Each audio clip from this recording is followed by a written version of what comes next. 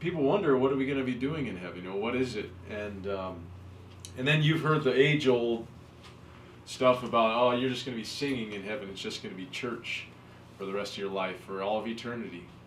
And for some people here, you know, even for me at times, you'll think, church forever? My gosh, you know, some sermons you can't even stay awake. And for the rest of your life, sitting in a pew. Is that what heaven really is going to be like? So, I wondered. So today we're going to talk about that. But before we get into it, I want to ask you guys, what do you know? What do you think, before we get into it, what do you think we're going to be doing in heaven for eternity? Thoughts. Be creative, imaginative.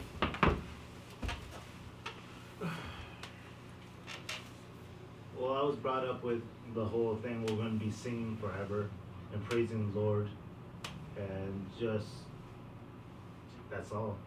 But when the one speaker came to class, he said that everybody's going to have a role, everybody's going to have a job, and it's just going to be your life. When did you hear that? The speaker you brought. Oh, really? He said that? Yeah. I don't remember. Everybody has a role to play. That's awesome. I like that. All right, so Josh said he grew up believing you're going to be singing in heaven forever. Yeah. Even if you can't sing well, for some of us, you know, it's not, we're not going to like that. But what do you think? Kim, what do you think you're going to be doing in heaven? When you get there, for the rest of eternity, no end, what could you possibly do? I kind of believe what Josh says, how we're just going to be singing, but I feel like it's going to be kind of like the same here on earth, like where we can like talk to each other and not just like always singing, like, you know, like, the Bible, yeah, like the Bible says it's going to be a beautiful place. And so like, I don't know. I think it's going to be a beautiful place because not just singing the whole time, but like talking to each other and just everything's so perfect now that we're with Jesus. All right. So we'll be enjoying friendship, talking, singing, a lot of singing though. Yeah. Okay. Anybody else? What do you think? And I'm not no expert, okay? We're going to just dive in today. But what do you think? Just thoughts. Ain't no wrong answer. I'll tell you what, if we had candy, oh, I do. I'll give, just if you try, I'll give you some of these. We just need some triers. Not you, sorry. The next one. Hey, bro, why you giving? Look at that. So for the camera, you don't know, but David's finger's broken, and it happened to be his middle finger. It's stuck in a straightforward pose. Anybody else? Steve, what do you think? We're going to be reunited with our loved ones that we have seen. We're going to be talking to them and singing and praising God. All right. Do you think you'd get tired after 100 years of singing No. consistently? No, because it's not part of our nature in heaven. We won't get tired. We won't grow restless. No exhaustion. We're just going to be happy. All right. Don't the angels worship him? The angels, yeah. No negative emotions. So do you know of any scriptures that, why do we think there's going to be singing? Because there was some things we've seen in Revelations and even in Isaiah where he said he saw God, and there was those big angels, the seraphim, and there was the 24 elders bowing, and this is happening day and night, you know, constantly praising. And I think that's where we get the idea. And it's true, every time you hear heaven, you read it, there's singing, worshiping occurring. Why is that? Will we be doing that forever? That's the question we're going to answer. I think it'll be somebody's job, like somebody's duty. So that feel, and then everybody Probably else has some Hillsong, they'll be in charge of all the worship, and then we're going to be doing other stuff. Hillsong, probably elevation worship, they're going to be in that side. All right. Let's talk about it. All right, so I've been thinking about it, and I was thinking about how to approach it this week, and here's what I came up with, okay? So the great lies of our time. So there's two, right, that we've been studying about. One is that hell doesn't really exist. And that's pretty much widespread across, most of our generation. Hell, it don't really exist. Or it's a big party, right? Like we learned at the forum. It's a big party. My friends are going to be there. God he could not send anyone there. Any loving God, if you love your kids, you will not whip them. That's kind of the idea. And will a loving God, ever punish somebody like that forever? And the second lie is that heaven is boring. And I think that's one that maybe we don't even touch the subject because we're like scared maybe it is boring. But I don't know. I'd rather be there than anywhere else. Than hell. Being in God's presence is a waste of time. Worshiping forever, all the good and fun stuff is where God's rules don't exist. That one I just came up with. I was just thinking in my mind, what was I thinking when I was younger?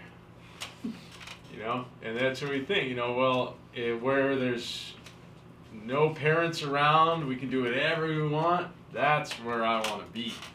And we think that's actually the best. And if heaven is where God's rules are, which some of us don't like even now, how are we going to like that? So these are some of the common misconceptions. But are they true or not? We'll find out. Carla thinks so.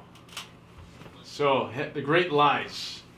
So I was trying to figure out how to tackle this with us, but I had to tackle it the way I kind of saw it. And thinking about heaven, here's what what's been touching me is that everything, when you think about heaven, what it's going to be like, imagine this, if everything good does come from God, all right, if that's true, and I'll show you a scripture in a minute, if everything good comes from God, then what would heaven be like? If everything good comes from God, what would heaven be like? All right, so let's think back to Adam and Eve. Anybody remember what happened, or what the garden what the garden was like? Any imagery you guys can think of?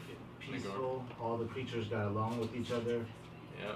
No shedding of blood. There was no killing. Yeah.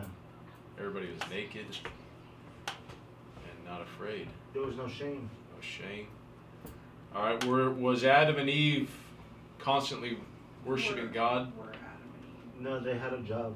Sorry, were Adam and Eve. Were Adam and Eve worshiping God the whole time? Praising Him, singing.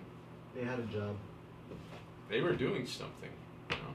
Not that it's wrong. We're going to touch on that in a second. But everything good comes from God. Okay, God created Adam and Eve in the garden. Okay, this was the creation. This is what He had always hoped for. He started it there. And we think back to it, and God created human beings, put them in a garden, and gave them a task.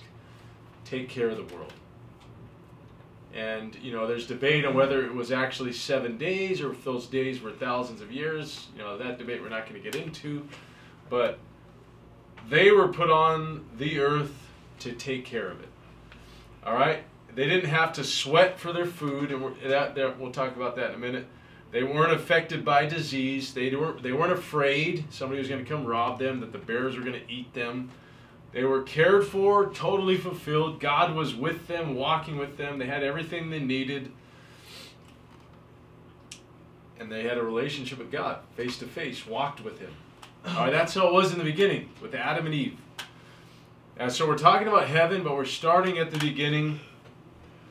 What kind of heaven would God create? Looking back to the beginning of the world, this is what He created. Would God force people to worship Him for eternity? That was something I was thinking about. Would God force people to worship Him for eternity? So if it's singing, if singing is the thing to do forever, worship God.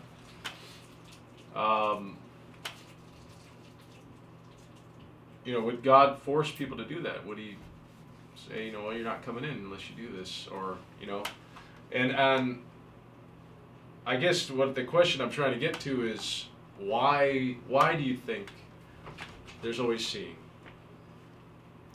I didn't phrase that right, but why do you think there's always singing in heaven? Every time you read it, worshiping, praising, angels bowing, and all these elders throwing their crowns. Why do you think that's happening? Any thoughts? Well, say for you, okay, when Julia gets to heaven, when she meets God, why would she do that? Would she bow? You know, you can see that, you remember that song, I can only imagine what my eyes will see. Why would you worship him? Because it is going to be something you're going to do. You are going to do it. The Bible says every knee will bow, every tongue will confess. Why? I think being in the presence of God, like even if we think about like movies, like being in the presence of a king would like initiate like awestruck. So, and if he's like, can I have your field? You'd be like, yeah, take them, they're yours, whatever. So, I feel like giving stuff over and just being so like in awe of God's like majesty and presence that you would want to sing. Like I don't feel like even if we were to sing forever, I don't think we would feel like, oh, I'm getting tired of it now, because it's just so you're just so overwhelmed that it's like never ending. Okay. And because I just think, you know, a lot of people have the, like most of us even, we kind of said that our view of heaven is that everybody's going to be singing, you know, it's going to be so boring, and not that you guys think it's boring, but that's a common thought, you know, for especially younger kids, you know, heaven, that's all we're going to do is worshiping, church. But if God won't force you into heaven, you know, if hell is a place to where you have an option to choose, and while, you know, he's not going to force you to sing, but every time we hear about this in the Bible, everybody's singing. That means that it's voluntary. Somehow you just can't help it. When you're in the presence of God, like Carla was saying, you're before a king, you just can't help it. Something in you just, oh my goodness. I imagine it as when you go to a concert and it's like the praise is so good and you have that feeling inside, and then some people cry, some people raise their hands. I think it's going to be a constantly that feeling in front of in the presence of God. So you're just praising and praising and praising. Anybody else have thoughts? And so the reason why I took it back to the garden was because, you know, God originally made creation. We had this perfect opportunity, and he didn't make man and woman to be in his presence just to worship him forever.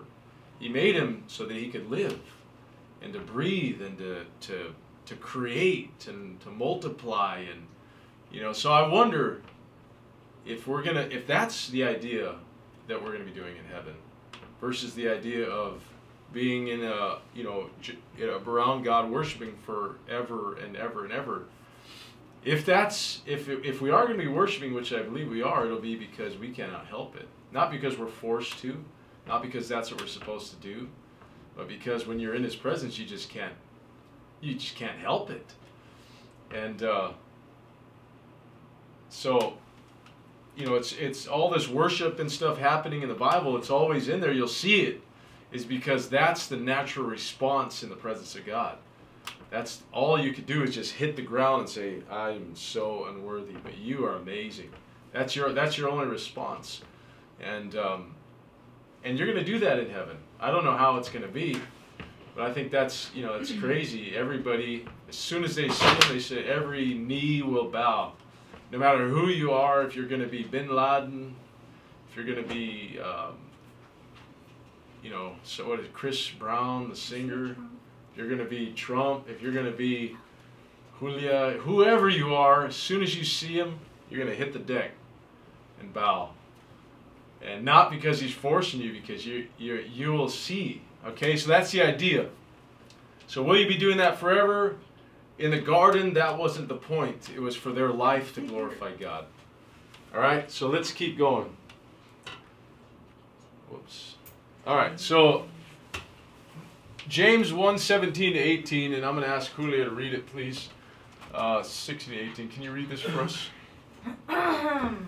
So my very dear friends, don't get thrown off course. Every desirable and beneficial gift comes out of heaven. The gifts are rivers of light cascading down from the Father of light. There is nothing deceitful in God, nothing two-faced, nothing fickle. He brought us to life using the true word, showing us off as a crown of all his creatures. All right. So everything good comes from God. Okay? So relate this to heaven. If everything good comes from God, and the guy who created everything created a space for him to live as well as the rest of humanity that goes to heaven, what would it be like? Is it really going to be that boring? Is it going to be that boring? And today our goal is to shatter the idea that heaven's going to be boring. Okay, that's the goal. Every good and perfect gift. All right, so let me ask you guys, what are some good things you enjoy about life? Anything. Animals. All right. Animals, yeah. Animals. All right. Puppies. Food. Food. What else? Friends. Friends. I need some of those.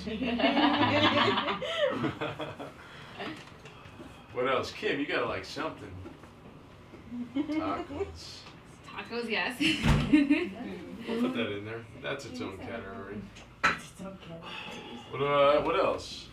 I guess you can say freedom that we have. Freedom. Relationships. Relationships. I mean, Friends, relationships. What other stuff do you enjoy? What kind of hobbies do you like? Josh, what do you like to do? If you had a day off work, what would you do? Travel. Travel? Do you think you could do? Okay, whatever. Let's just travel. Vacation, swimming. Vacation. Can I swim in heaven? Can you swim in There's gonna heaven? be no C's actually, so sorry. Oh, you know what, Carla, you missed it, girl. I missed what? You missed it. See? No, Is I it- know it's. I already studied it. Yee. Anyways, go ahead. Thank you. Just like Yeah, you're right. helping others. What? Huh? Helping others. Helping. Serving others. Serving. All right. Some things you enjoy. Working out. I like it, but I don't do it. I never tell you. Sports. Shopping. I don't think we're gonna do that.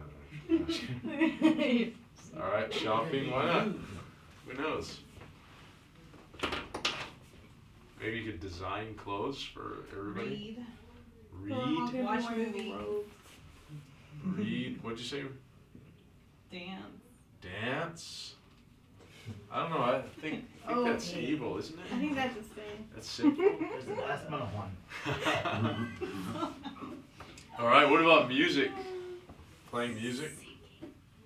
Singing, obviously, right? It's karaoke. I don't know how to spell that. Let's forget that. Honestly, like studying like God's word, like that, like I do that on my free time. Studying God's word. Ew. No, I'm just kidding. Studying the Bible. What would you? What Studying do you think? theology. What do you think studying the Bible is going to be like in heaven? I mean, I hope that there's gonna be like a giant library Can you of imagine? memories, and then you can just like go back in time. And, Really? like see the whole. why not? I hope it is. Oh my I would gosh. have Q&A. This stuff excites Wow. me. Elmer, what do you like to do? Sleep. Video games. Ooh, that's I wonder if there's going to be in there Fortnite. I doubt it. You know what? I think That's a sin. you might be the Fortnite character, but not killing people, doing other stuff. Who knows, huh? There might be a game and you could shoot. That'd be awesome. You're so dumb. Real life. They're innocent. Yeah. Imagination. All right. So here's some stuff you like. Any others? Sorry. All right. Every good and perfect gift comes down from the Father of lights. All right. So either James is lying, or really every good thing comes from God. In Genesis 1:3, Satan comes to Eve and says, "Is it really is that biting the fruit really won't kill you. You know, God's just trying to keep some stuff from you. And we found out later that actually God was right. They did die spiritually. You know, and they actually had to die physically. That was the curse. So everything good comes from God. I wonder if these are all sinful or if they're all God kind of, when we're made in His image, if this is part of the stuff we're designed to do, to like. Some of us are more inclined to music. Some of us are more inclined to dancing. Some of us are more inclined to studying. Some of us like serving. Some like tacos. Some like lasagna. You know, we're all different. Is that wrong? Did God design it that way? You know? Everything good comes from God. Everything evil no, I don't. No. All right, what are the good things we can think of, things we enjoy in life? We've got a lot of these. It all originates with God. I think it all goes back to, its source goes back to God. I was thinking about iPhones. I was like, well, if it all comes from God, then what about iPhones? That didn't come, But I think God, ingenuity, that ability to create, comes from God. He didn't actually make video games, but He designed us with the capacity to design them, to work together in teams, to do things that you could never imagine could be accomplished. So we're made in His image with ingenuity, all right? And now for the big one. Who created sex? Who created it? Was it the devil? God. I don't know. What do you mean? Of course, yes. All right, God designed the big S. So I was doing some research on YouTube. I typed in I didn't type that. I typed in heaven. All right. I typed heaven in YouTube, and all these songs came up about a girl. You know, there's this country one that's really popular. I don't know who sings it. It's called Heaven. Yeah, actually really good. Kane Brown. Yeah, I was listening. Man, that's a good one. Shoot. And he's talking about, he says, I can't imagine heaven lying with you or something like that. It's like, man, I'll have to sing that someday. That's a good one. But, I mean, you think about that God is the one who made that, those feelings, those, the pleasures. It didn't come from the devil. God did. It's not wrong. I mean, God designed it to be in a certain thing, but everything good you can think of here on the earth came from Him. Drugs? Not good. But I know I heard this week is that drugs can be a good thing. Like if you're getting surgery, they give you a little just to numb the pain or, to put you out so you can go through it. I mean, they used properly, everything's good. I even saw that even marijuana has like this, you can make a paste and put it on your wounds or rashes and it helps. I'm like, man. So it has its benefits, but we abuse everything. We abuse it, everything. We use it the way it's not supposed to. But God originally designed everything to be good. So when you think about heaven, okay, just apply this to heaven. If everything good comes from God, is heaven really going to be that boring? You just think about now. God's given us everything we have now. Everything good He's given us. Imagine in a world where there's no sin, no evil, nothing. There's nobody tearing it up. It's Him. He's in control, and He's blessing you. Everything is heightened. You're going to be able to. I wonder if you're going to be able to go snowboarding and swimming and enjoy it. Here's another one in John 10:10. And we're going to let Carla read it so she can wake up already. Go ahead, Carla. John 10:10. The thief comes only to steal and kill and destroy. I came that they may have life and have it abundantly. Yep. I came that it may have life and have it abundantly. All right, so Jesus came to give us life abundantly. And then just to take us to heaven and be bored for the rest of our lives. do not make any sense. You know, because I've been wrestling with it, because I think even in myself, when I think of heaven, I think the same thing. Oh, we're going to be worshiping forever. I think, yes, absolutely. We're going to be worshiping forever. We're going to be singing, but also in everything we do, we're going to be worshiping. Every breath. So if Jesus came to give us life and life more abundantly, I think heaven is going to be life to the fullest. What we should be having now. I mean, that verse is talking about right now, that we can have spiritual life. We can have, life more abundantly.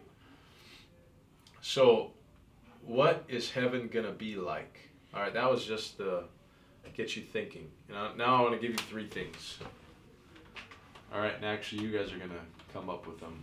Revelations 22, 1-5. All right, so this little verse here has a few words in here that kind of give us a glimpse of what's going to be happening in heaven. All right, just a glimpse. Can you read it from there? Can you help us, Elmer? Can you read up to verse 3? Then he showed me a river of the water of life, clear as crystal, coming from the throne of God and of the Lamb.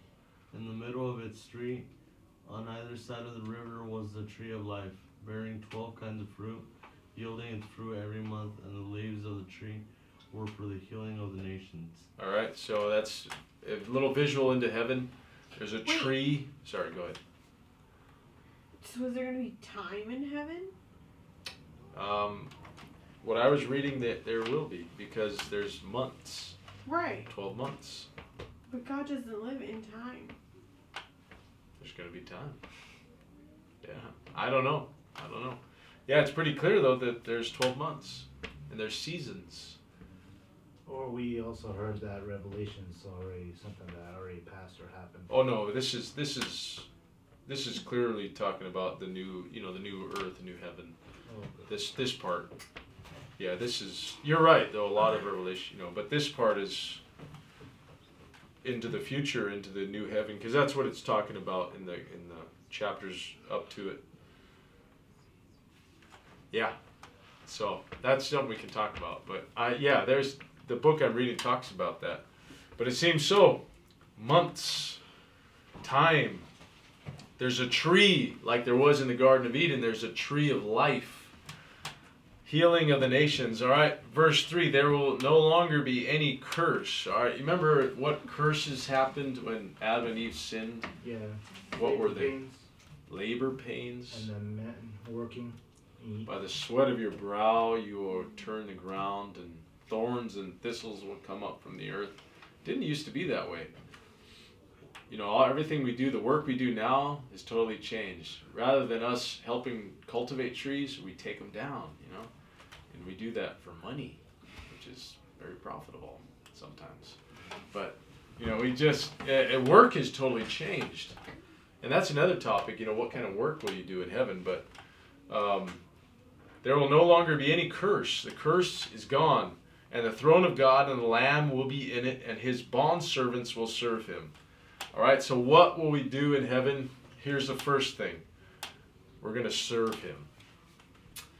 What could you possibly do serving God in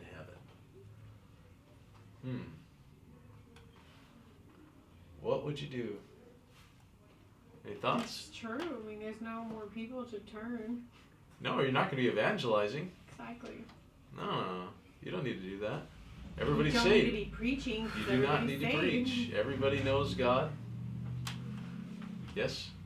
I think that a big part of it will be that we will be in communion. Because,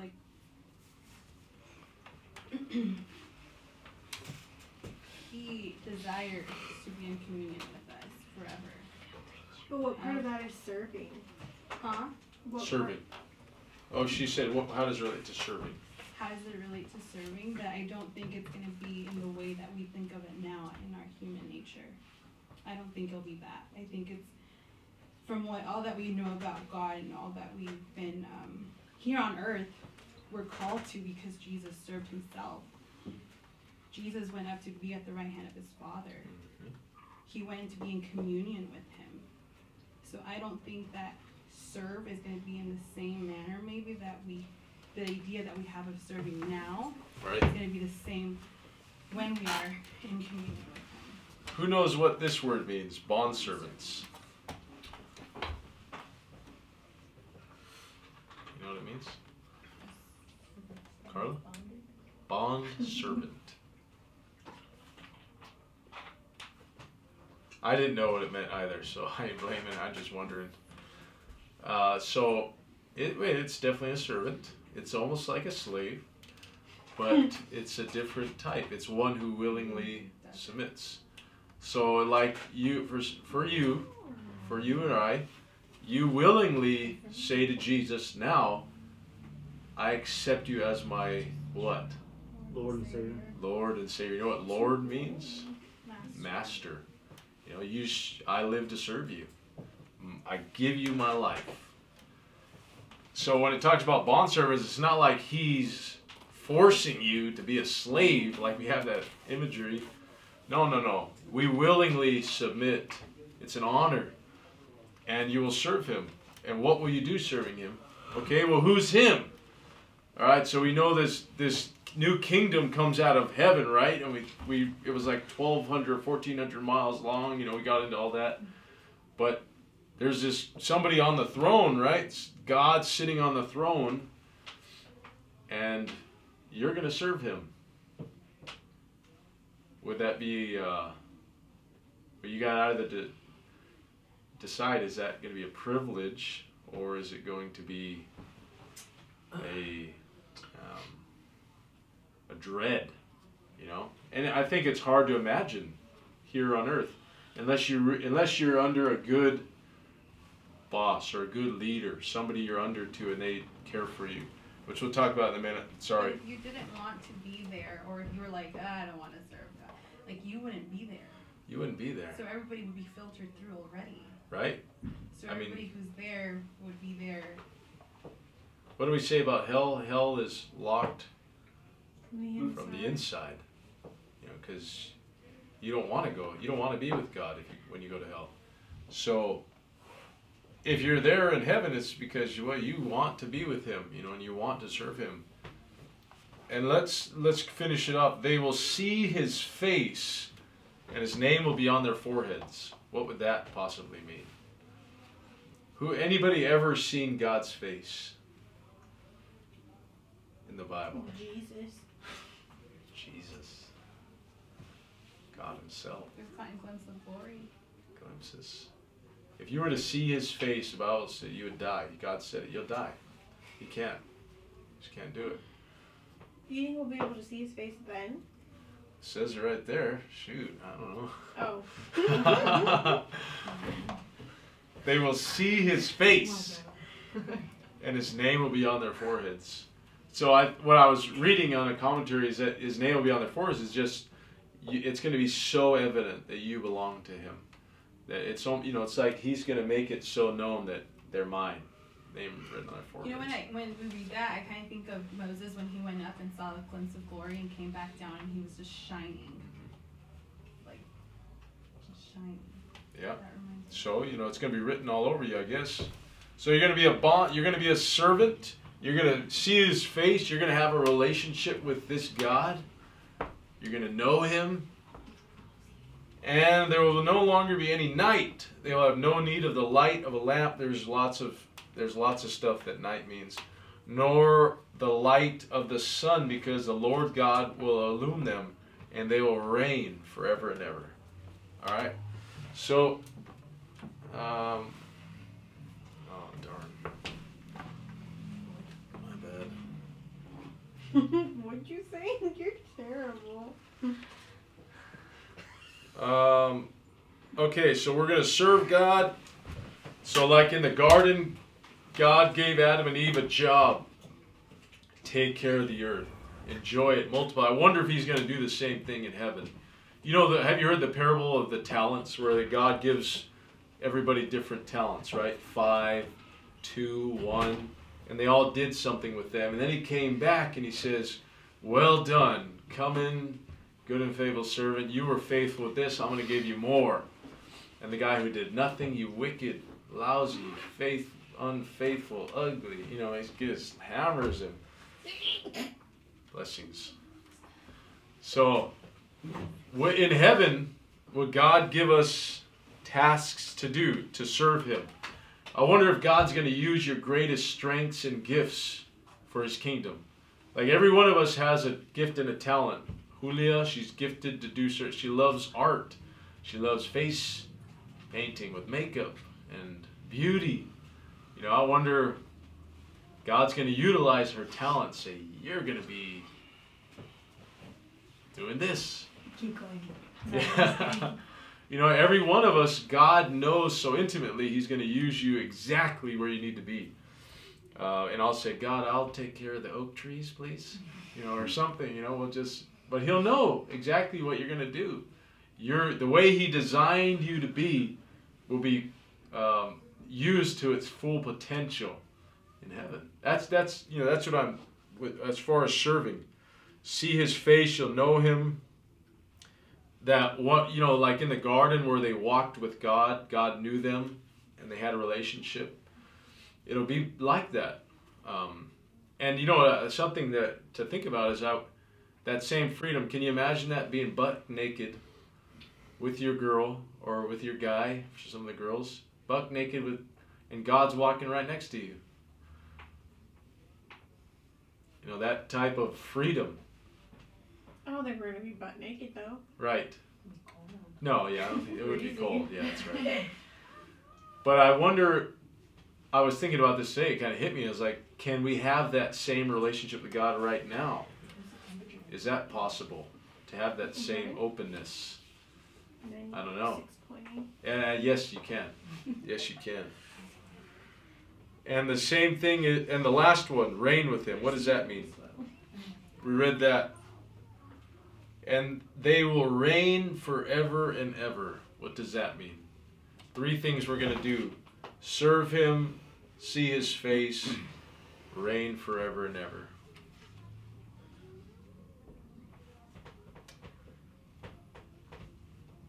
God's a king of the universe.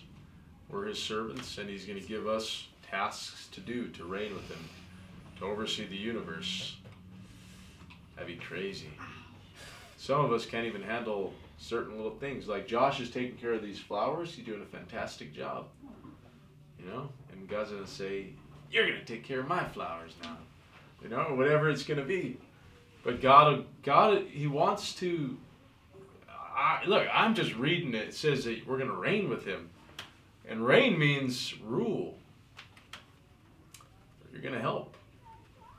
So we will help God rule, we'll help Him reign, we'll be His servants the way God always intended it to be. To rule, when Adam and Eve were placed in the garden, we were going to rule the whole garden. So, how boring is heaven going to be? Singing forever? I think we will be singing. But that's not all we're going to do. And when we sing, we're going to do it because He's going to be the most beautiful thing you ever seen. And I think of it like marriage.